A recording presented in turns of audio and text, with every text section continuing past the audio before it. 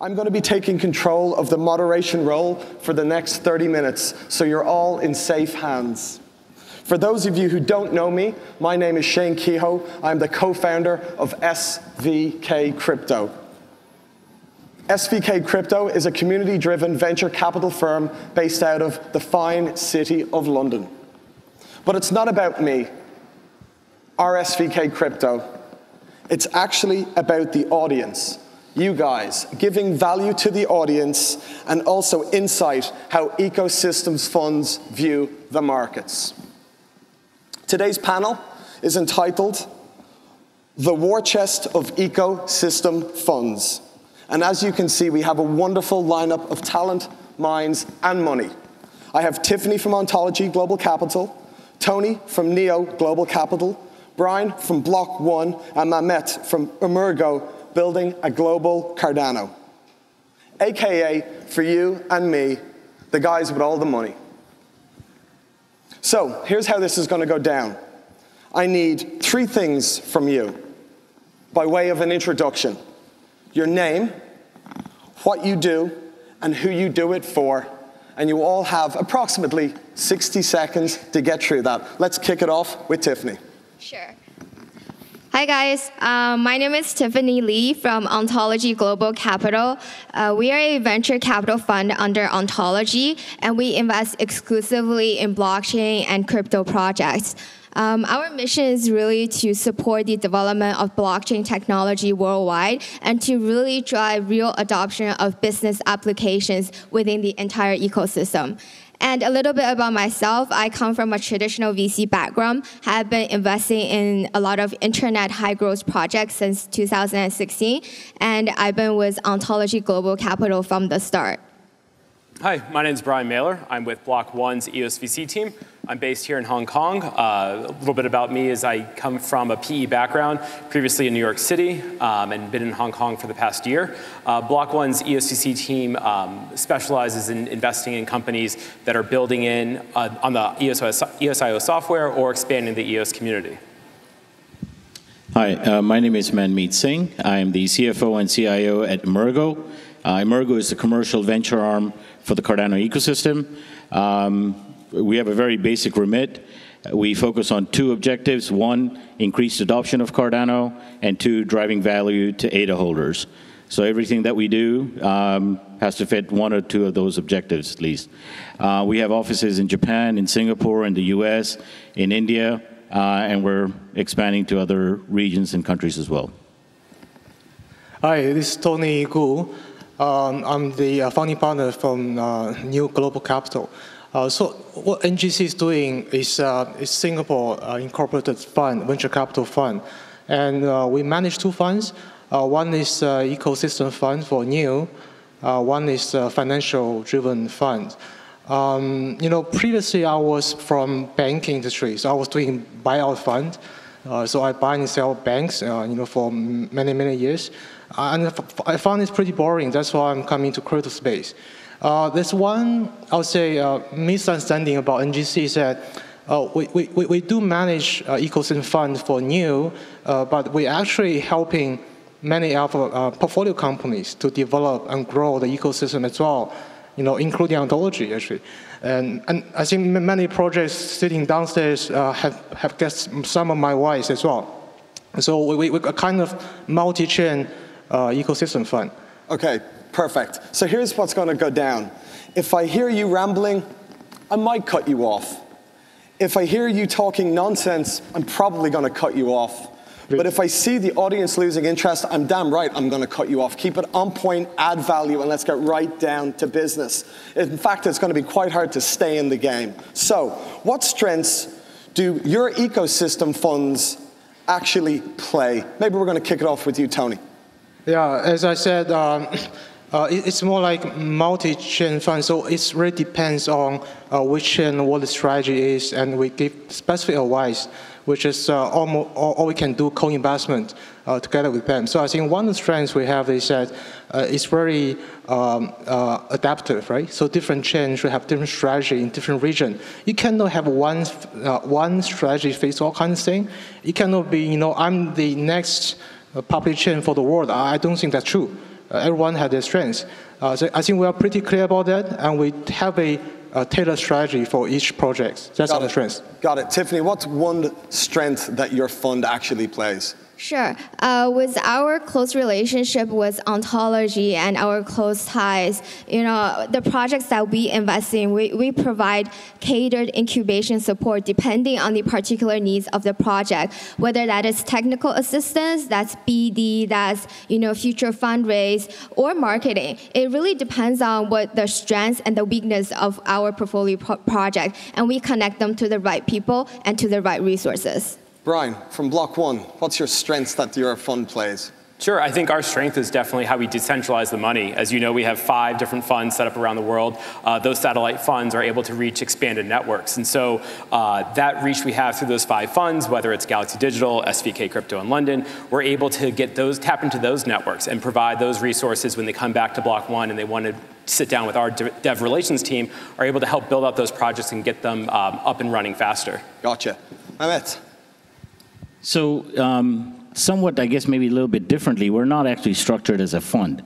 Emurgo was there from the genesis of the Cardano project and the concept. So the way the Cardano project is structured, we have IOHK that's building out the protocol. We have Emurgo that's doing the commercial and venture side of things, so the business angle to it. And then we have the foundation that's leading sort of a decentralized governance structure on top of all this. Because we've been there from the beginning, it's not like we're a separate fund structure that's only there to invest in these projects.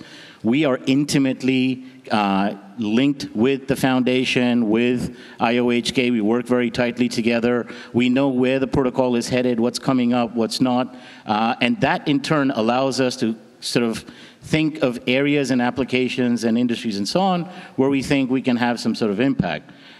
So then we work very tightly within our ecosystem to actually identify the right kinds of projects that, again, go back to the basic 2 principles: increase the adoption of Cardano and drive value to ADA holders. I think communication and also having that view is very important when building this, because we're such at early stages, it's so nascent. And I think also the guys at Block.one do a very good job from really down bottoms up approach and top down. Brian, with the considerable funds you have raised to date, where are you most focusing capital allocation, and most importantly, why? Sure. So I think capital right now is being spent a lot into gaming. Gaming's an early adopter marketplace. There's a lot of the gamers are looking to build using blockchain, whether it's a collectible or non-fungible token. Those are definitely areas that there's going to be a lot of increase in utilization over the next few months. We've already made a couple of investments through the funds in companies like Mythical Games or High Fidelity. Those teams are led by leaders. And so I think that we've identified some strong leaders in the gaming space who've done it before in traditional games, and now they're looking to implement blockchain solutions to take them to the next step. Tony, what about yourself? You've raised considerable funds. Where are you most focusing your capital allocation, and why? Yes, I think there's some commonalities among us, right? I think these things were focused on two areas. One is called digital economy, including games, and other digital economy, including videos, right? Digital content is one of the key focus. Another thing we are focusing on is financial services, which is either is relevant to crypto or which is relevant to the traditional financial markets by using blockchain as a tool. So these are the key focus areas for us for the moment. Each ecosystem presents here has a challenge. The challenge also being an opportunity, and at SVK we love an opportunity. Each protocol has so many benefits to a wide variety of industries. How do you help support the projects you deploy capital into? And maybe I'll start with Manmeet. It may not be structured like a fund, but how do you have support for the projects that you invest into and almost cross-collateralize and help each project out and help themselves by doing so? Sure. Okay. So if the project, for instance, is leveraging the Cardano protocol at this point or early in the near future and so on, then we have not only our own entire tech team that can actually help the developers there to integrate the protocol, as well as help them develop beyond just integration of the protocol across their entire tech stack.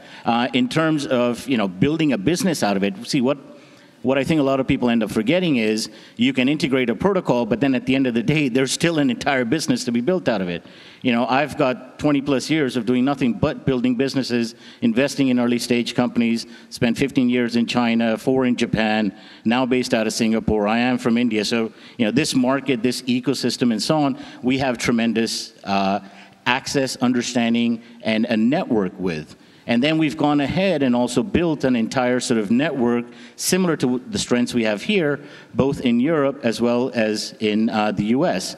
So we're working with them in very similar fashion as a very sort of active VC would, who's taken an active, passionate interest in actually building the entire business. We're not looking at it purely as a tech play, use my tech, here's a check, right? That's very far from how we're looking.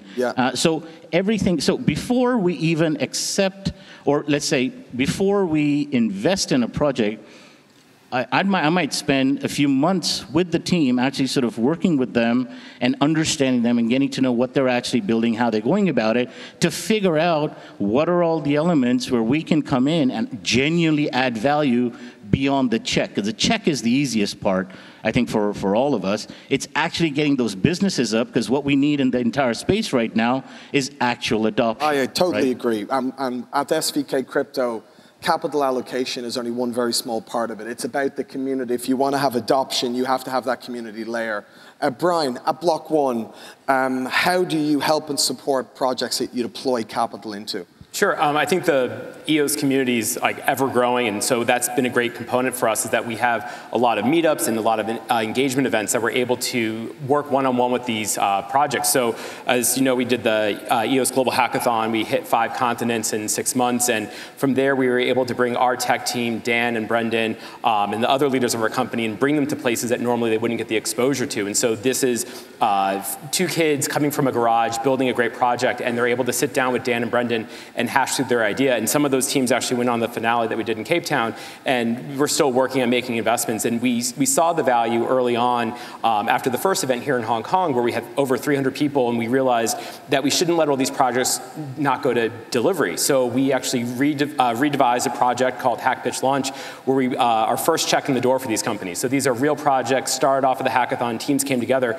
and we want to make sure that this actually gets delivered. And so I think that's a big change from traditional VC investing, where it's just a check. This is nurturing from the start and getting them growing. Can we see that to continue? Can we see a schedule of hackathons maybe next year? I know you're very busy building out and continuing to upgrade the EOS.io. I know that you were on a journey all the way around the world, and you didn't stop for several months. Is it something that you want to do again this year, or do you think it'll be next year for the Global Hackathon? Yeah, there's obviously work we're doing to plan that out, and our marketing team is pretty busy trying to figure out how they can make sure to engage everyone who didn't get a chance the first time. Right.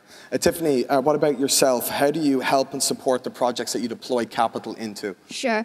So if you look at the Ontology Global Capital team, we all have come from a traditional VC space where we have entrepreneurial experiences in the past. So I agree with everyone here that writing the check is very easy. It is what you do after that. What we can offer them is, like, on the technical side, we leverage really on Ontology and our other portfolios to match and provide them and help them grow the ecosystem together. And that may include digital identity, layer 2 solutions, security audit, et cetera, and et cetera. And as a fund itself, we also do a lot of roadshows. So we started our roadshow this February, where we went to Harvard and also San Francisco, giving our portfolio a lot of exposure and help them to attract the right talent and make the right noise. Yeah, I agree with all your points, and I think each of the panel attack it from a slightly different area depending on your skill set, but all very valid.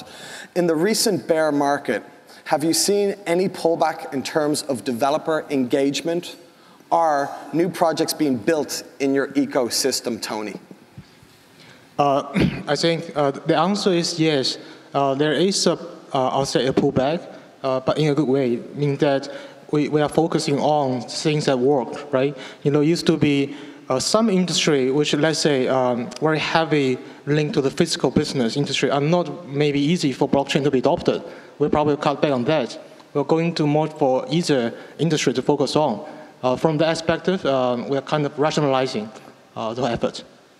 Mehmet, in the recent bear market, have you seen any pullback in terms of developer engagement or new projects with regards to your ecosystem? Maybe not necessarily Cardano because it's early stages, but I'd like to kind of get your feel on where we're at with regards to the market versus the tech build-out.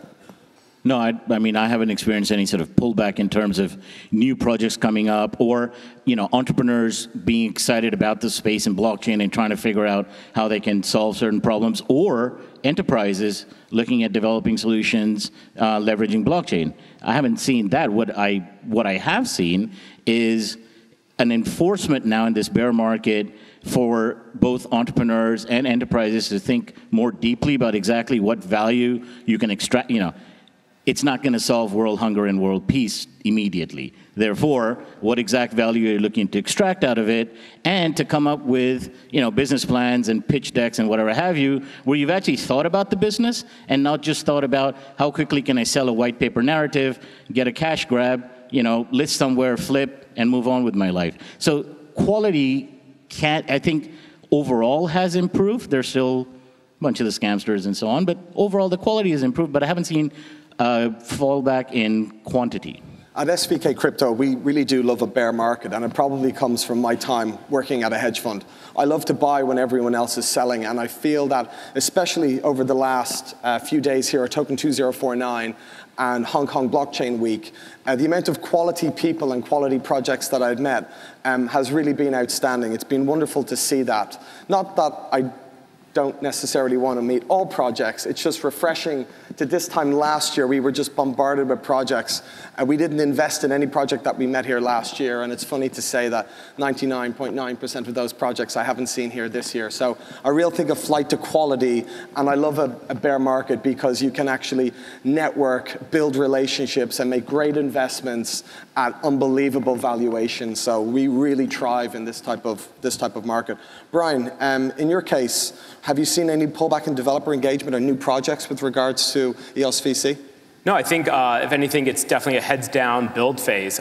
So it's been the way for us for the past 6-7 months, where we see teams usually coming from traditional marketplaces or traditional developing, and they're looking at blockchain and implementing it for like a reason that makes sense on a commercial level. So a lot of times they're looking to implement blockchain to remove a pain point or speed up a process, and it's been exciting for us because now we're seeing businesses that normally you wouldn't identify as being a blockchain solution or using a blockchain solution is definitely embracing it now, where it's definitely behind the scenes. I've always said that blockchain should fade into the background, where you should be using a DApp on your phone or an application in this, any app store you're buying, and you don't know that it's blockchain. Rather you know that it's secure, it's fast transaction times, and you're able to have a lot of transparency. So I think building that trust between peer-to-peers is what's most important and what's been missing from traditional environments. So I wouldn't say there's been a decline at all in the developers. I would say there's actually an increase in developers that weren't originally part of the blockchain space.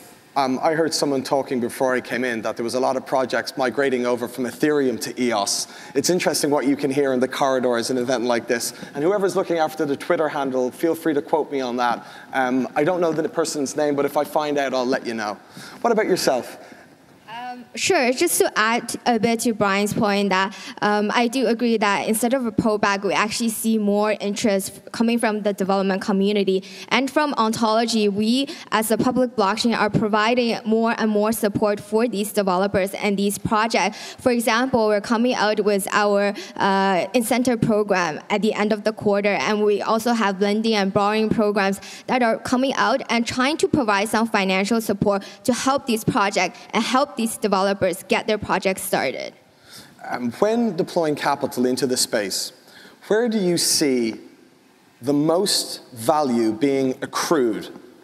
Is it with equity are as a token investment? Maybe you'll start off on that, Tiffany. Sure. I think there's definitely a clear trend towards more equity investment. Everything was very simple before last year. A two-pager SAF, and then token was transferred, and that was it. But right now, we definitely see more interest in equity, especially with a lot of reverse ICOs. They already have a very clear business model, and if they have a revenue stream, then it's very important for investors to share part of that, revenue or future profit.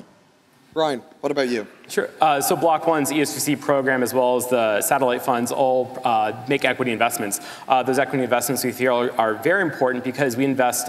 We've made investments from early stage seed companies all the way up to Series D.